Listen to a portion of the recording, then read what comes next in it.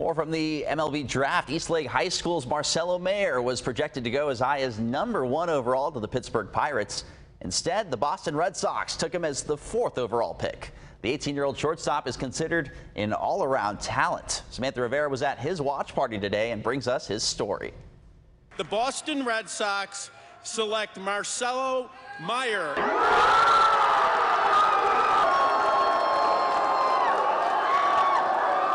Not one, not two, but 3 teams passed up on Eastlake grad Marcelo Mayer before the Boston Red Sox took him with the 4th overall MLB draft pick. Do you feel like you have a little bit of a chip on your shoulder now? No, I mean, I'm going to go out there and play the same game that I always do. Surrounded by loved ones in Chula Vista, some traveling as far as Mexico, it was hard for Mayer and his family not to get emotional. I really didn't know until like the last 30.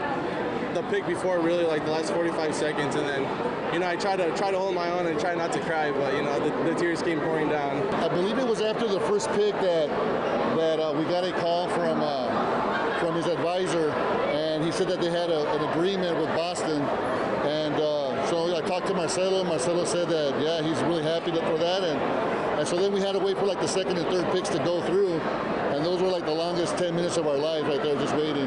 Me siento muy orgullosa de él porque I'm very proud of him because he's always been a really good guy and he's always been very dedicated, so I think he deserves it. He chose not to go to Colorado because instead he chose to be right here in Chula Vista with his family and friends surrounding him, a moment he will not forget. It means everything to us, you know, for my family sacrificed so much for me to be in this situation, and you know, just to share with them is incredible. So you were a Yankees fan, but now? Yeah, not anymore. We're Red Sox fans now. I'm a Boston fan now. Mayer tells us he's going to soak in the rest of today, celebrate with his family and friends, and then get to work. Spoken like a true professional.